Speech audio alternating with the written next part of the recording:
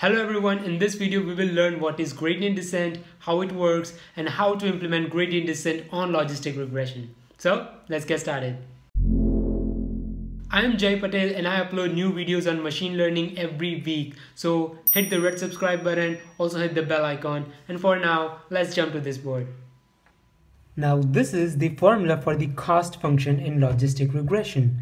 And cost function is nothing but just the error representation that we use in machine learning. And if you do not know anything about cost function for logistic regression, then click on the I button right here. It will take you to the video where I have explained the cost function well and how this actually came. Now y hat are our predictions, which is given by sigmoid of W transpose X plus B, and sigmoid is given by this.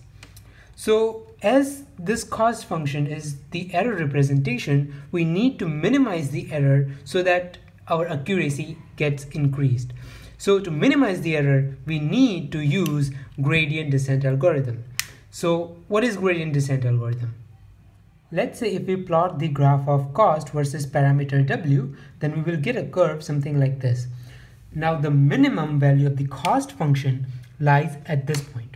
But let's say if we start at this point initially, then we need to converge at the minimum point right here.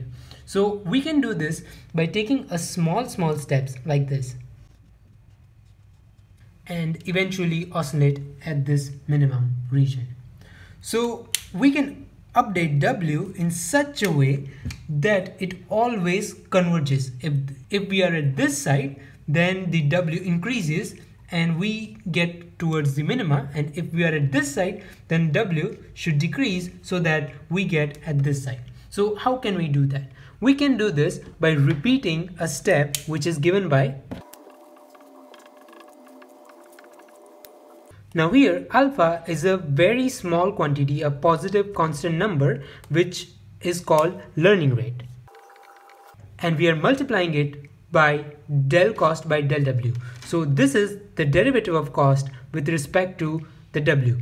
So the derivative represents the slope of this graph. So let's say if we are on this half, then the slope is negative. So we are multiplying a negative quantity with another negative, so it will become plus. So we will increase W by a small quantity. As alpha here is very small, so we will update W by a small quantity. So W will increase by a small amount, and thus it will go towards the minima. And let's say if we are on this half, then the slope is going to be positive. So we are subtracting W with a small quantity. Thus the W will decrease and we will move towards the minima, and eventually we will keep on oscillating at the region very close to our local minima. Similarly, we need to update the B.